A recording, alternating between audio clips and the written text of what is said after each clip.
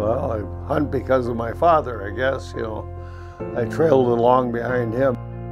He respected the animals and nature. That's what was different about him. Looking back, when I was just a little kid, I wore the same holey boots hunting that I wore down the barn. And now here I am today. I've got sponsors basically giving me any piece of gear that I want or need.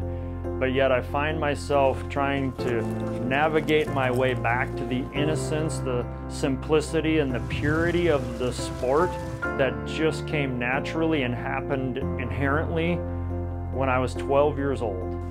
If you're gonna be dumb, you better be tough. That's the modern day mountain man mantra. Yeah. I call him all kinds of things. Usually blunder boy. You might have to cut him off. We warn you, Jimbo. Move it, move it. I like to move it. Shots fired. When it rains and pours in this business, so sure this is all highly illegal. Well, let's go get them, guys. Yep. All right. Go get 'em, dude. And so I sit here today, 45 years old, looking back at it now. Take a deep breath. I've wandered all over the world. I've had so many adventures. But I realized that God was guiding me the whole time. Wasn't always listening, but He was there.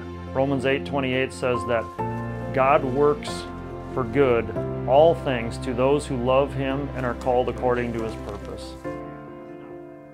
And this is the story about how He brought it all together full circle. If you shot a buck, the celebration was you got to have some pie. I mean, how much simpler can you get?